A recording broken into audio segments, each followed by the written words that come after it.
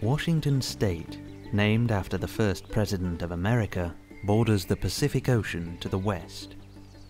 It's nicknamed the Evergreen State for its abundant evergreen forests. Washington is famous for its agricultural biodiversity and its rich and proud logging history.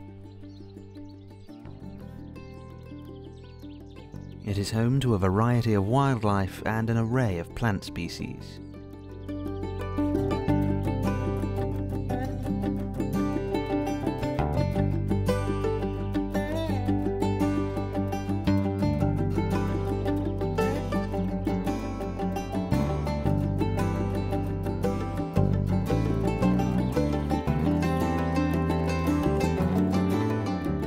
The land of the free and the home of the brave, not only to Americans, but also to a certain reckless species.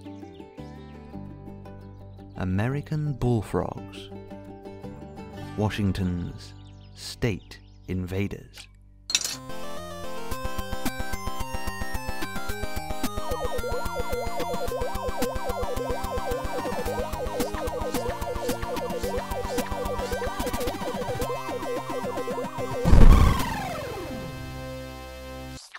Although native to eastern parts of America, the bullfrog is considered invasive to the west. They were brought over by humans from the east during the Great Depression of the 1900s as a food source.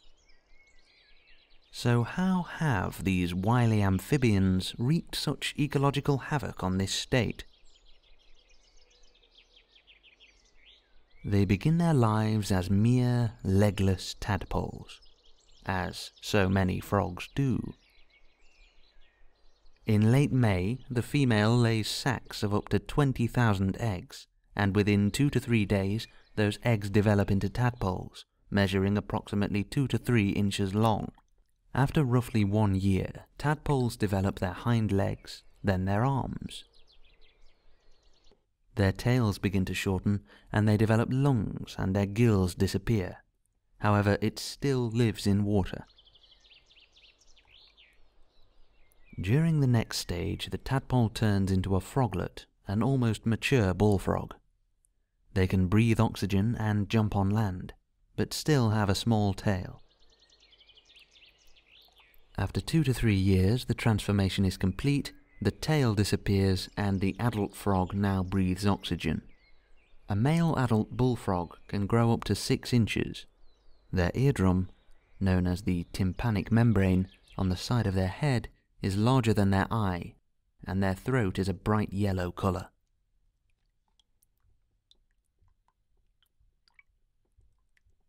Females are approximately 1.5 times bigger than males, growing up to 7 or 8 inches long.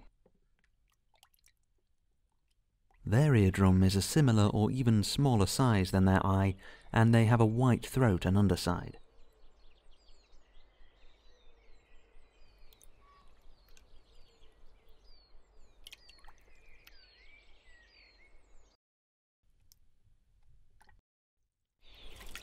They don't have huge teeth, sharp claws, or exceptional running abilities. So how have they managed to become an invasive species?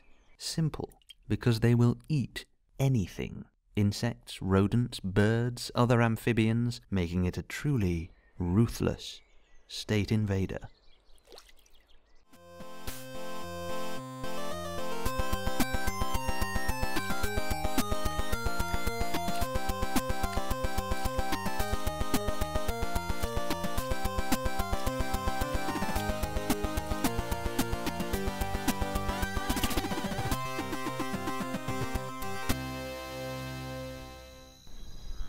As darkness falls, male bullfrogs start calling, getting their name from this bellowing, bull-like mating call. Bullfrogs hunt by sitting and waiting for food to swim, walk, or fly by, then lunge at their prey once it's in front of it, making nighttime perfect for sitting for long periods of time without the threat of predators. Not that they have many. But until a meal arrives, they sit and wait. And wait. And wait.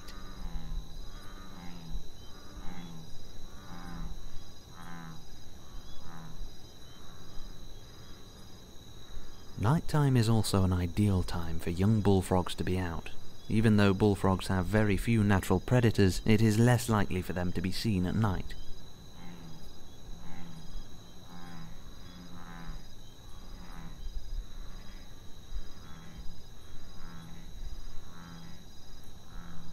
This lake, known as Turtle Lake, got its name from the previous inhabitants, the western pond turtle. But of course, when the bullfrogs arrived, that all changed, eating them out of house and home.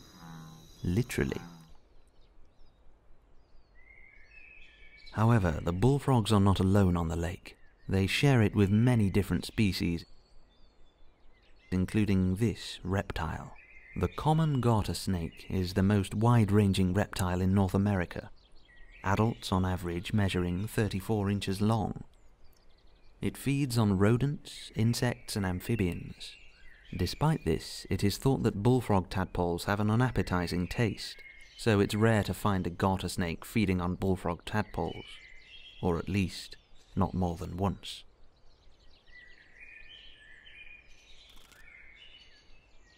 Success comes easy for a bullfrog.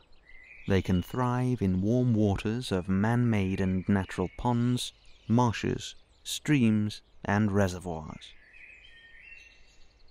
They can even tolerate muddy and polluted waters better than most native frogs.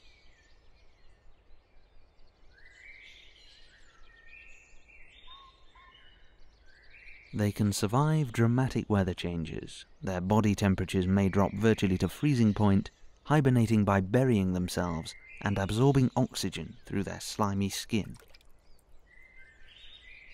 As well as their capabilities in water, they are able to travel overland for up to a mile to seek new territories. The competition doesn't stand a chance.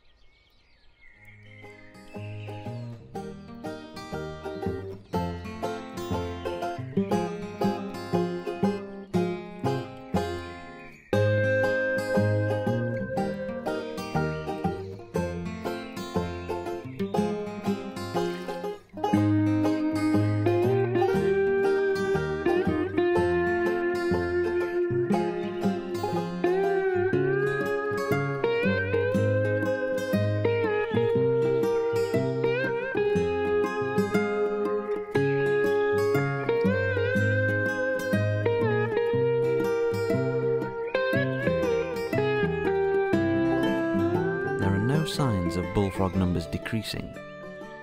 For now, they will continue to thrive wherever there is water and food.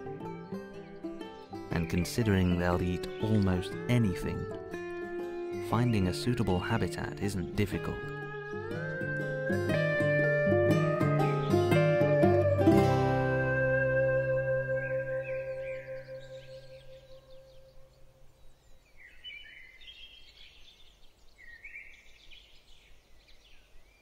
Elsewhere in the state, efforts are being made to increase the numbers of western pond turtles, then introduce them into areas where the bullfrogs are not. Evicting this state squatter is a tricky and often futile task, one that is not for the faint-hearted. But until humans can find a way to rid themselves of these frogs, nature is taking matters into its own hands.